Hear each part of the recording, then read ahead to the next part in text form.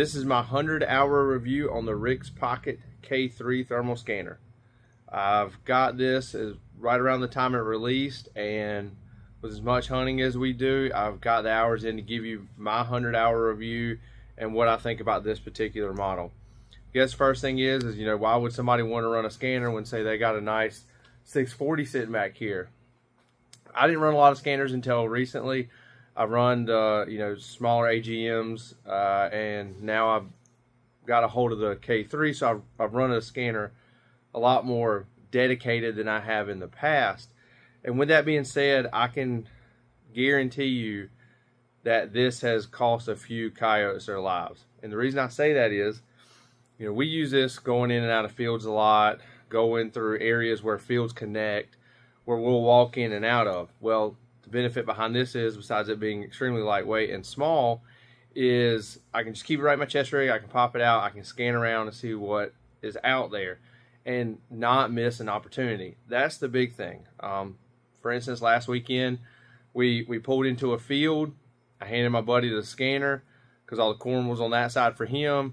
He starts scanning around. There's a coyote sitting out there at 300 yards. So there was our opportunity. If we would have just drove on in to where we normally would have set up, we probably would have lost that opportunity. Another one was we were about to leave a sit. We're at that 20-25 minute mark where we normally go ahead and start moving. I started kind of just scanning around one last time with the scanner instead of with the gun, because I can do it pretty quick. And there was two coming from several hundred yards away about to cross the ditch line. I just so happened to pick up their heat signature. I was like, ooh, that looks like a coyote. Jumped on my gun, figured out that's exactly what they were, and there were. We got to end up getting a double out of it.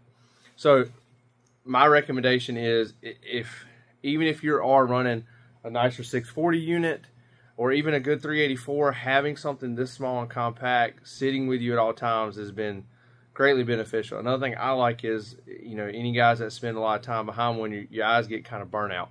With this, I can switch. I can switch to my non-dominant eye, and I can kind of scan around and give my right eye a little bit of relief for a little while, and I have to constantly stay behind the gun. That's another benefit I really enjoyed about having a scanner and running it more and more, is that benefit. Now, specifically onto the K3. This unit is relatively small. I have a Maven laser rangefinder to compare it to. The Mavens are a little bit larger than, say, like the Vortex rangefinders, but it gives you somewhat a comparison. I mean, it's about the size of a little bit smaller than a smartphone, and probably weighs a little bit less too, so there's really no added weight. I keep mine right here in my chest rig. I just keep it clipped on right to the front.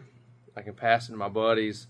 They can use it, and then if, like we were just talking about, I see something I like, I've literally just got on the gun and went to work. This particular one, though, I will say a few of the things I do really like about it is it does have an actual slide-in cover. So instead of just a pop-off piece, I know a few of the scanners out there run those. They're rubber.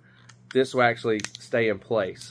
Another thing I have liked about it is the buttons on the front. You can see the power button is higher than these three, which are in small little indentations. I like that for the simple reason of finding the standby button. The way the K3 is set up is you can just press the button once and go into standby, press it once, and it comes out. So like with your scopes, when you put them in standby mode, you have to press and hold them. This one, you just hit the front button. So that kind of leads me into the batteries. This unit does take an 18650 right here in the back. I do like that. Everything I have runs an 18650, so I just keep a few on me. Now, battery life on this unit, it's not extremely cold here in Eastern North Carolina yet, so I hadn't really had to put the battery to the test. I'm typically getting probably 6-ish hours out of a battery before I decide to change it out. Not before the unit's dead, but before I decide to change it out. And what that's saying is it's on red, and it's going to go out at some point anyway. I normally leave this on standby all night long. From the first sit, I turn it on, and I just run it in and out of standby mode throughout the night. I'm constantly doing the auto nuke or manually nuking it, which just press and hold the front button up here. And the only reason I do that manually, even though it does have an auto nuke feature in it, is I've noticed like going across like say a bean field where there's a lot of high humidity above it, and then I might scan down say a path. The differences in the humidity, I've seen a difference in the picture quality, and so instead of allowing the auto nuke to do the job, I'm impatient. I just press and hold it, I get it doing, I get my image clarity back. So it's been easy to find with those valleys in the front here. So identification, that's the big thing. That's what everybody wants to know about when it comes down to thermals. Are you going to identify a coyote at 600-700 yards? No. Not in my experience. I will say I have seen the brow tines on deer here, being they're still in velvet, or were at the time, around 350s. I have picked up coyotes around 350. Mannerisms are typically the big thing to let you know what an animal is. I have seen one at 530, and I had an idea. I felt like, yep, that's a coyote just based off its mannerisms, and I just verified it with my scope. So this isn't a replacement for the scope on the gun by any means. This is more just an add to give you more chances so you don't miss out on opportunities. I do like how light this unit is. Like, I keep it in my chest rig, as I said. That's been real nice. The picture clarity is pretty good. I'll make sure at the end of the video I put in a bunch of videos and stuff I have taken. Sadly, I really don't have a lot of coyotes because I always forget to hit the record button. I'll just see them. I go to the gun, hit record on the gun, and then we get the rest of the footage. I do have some deer and stuff like that in there at distances and different humidity levels. Right now, Eastern North Carolina, most of the humidity around here is between 80 and 100%, which is about the worst you could get for a thermal sensor is high humidity. So we're seeing a lot of that right now. I'm sure come wintertime, clarity's gonna get a whole lot better. But it does fit real well in your hands. I don't have really big hands. I'm 6 foot, 200-pound guy. So it fits real well in my hands. I don't have any problems there. There's a USB port on the side of it for any kind of updates or pulling pictures off of it. I've used the Rix app, and I haven't had any issues getting any of my footage off of this through the Rix app. So I really hadn't had to use the USB port on the side of it all. On this side here, we have our focus. And then going back to the top, which also at the end of the video, I will show you what each of these buttons do. They're different menu settings. We have our on off, and then we have our zoom menu, and then record or press and hold to get a picture. So overall, I've been very impressed with this, especially for the price. I think this one normally runs for like 800 bucks. So you're at a 384 unit. It is a 15mm objective lens, so it's not huge, but it is a 384 sensor, and the refresh rate, I will say, is 50 hertz. So I have walked around a lot holding this up to my eye and not felt any kind of nausea or a kind of motion sickness from just walking around scanning, because we've used it before, like going down rows of like cut corn that haven't been bush hogged yet. You know, if we've dropped a coyote out there and we can just kind of walk down those rows and just kind of scan until we find exactly where he was. And I've never felt that kind of nauseousness. So the refresh rate is quick enough that there's not been a problem there. But overall, I've thoroughly enjoyed this. I think for a sub $1,000 scanner, you really can't go wrong here, especially for a 384 unit. If you're the guys that are doing raccoon hunting and stuff, and you're not needing to see anything at far distances, I'm sure the 256 will be fine.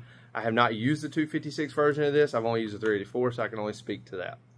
So I hope that kind of helps you guys out some on what this unit can do, just in my opinion. I've got a lot of hours behind it now. I really don't have any cons, to be truthful. For the price and for the performance, I think Rix kind of knocked this one out of the park with that. Yes, you could go and get a 25mm objective in a 384, but that's going to probably cost you another $500-600 from what I've seen and used. So for sub 1,000 and still in a 384, I think they have done a fantastic job with this unit, and I hope like I said, I hope this guys helps you out. If you got any questions or anything, feel free to reach out to me on any of my social media. I'll be more than happy to get you any footage that you would like. Just hopefully to give you more information to make you have a good decision on what you want to do. But until then, have a good one.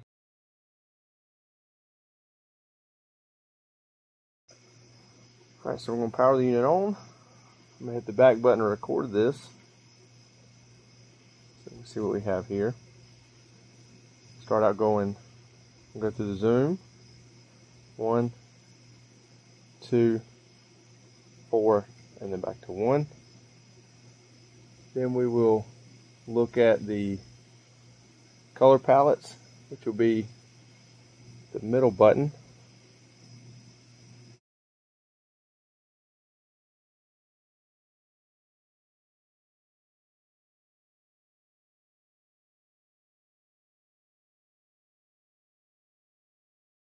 And then if you press and hold the middle button, you get into your menu. So right now it's on the Wi-Fi. That's for information. That will be your brightness, your image contrast. Rain or shine, this is a feature of the Rix K3. I haven't really used it, so I can't really speak a lot for this. Auto image correction, I normally keep that on. And then we will go.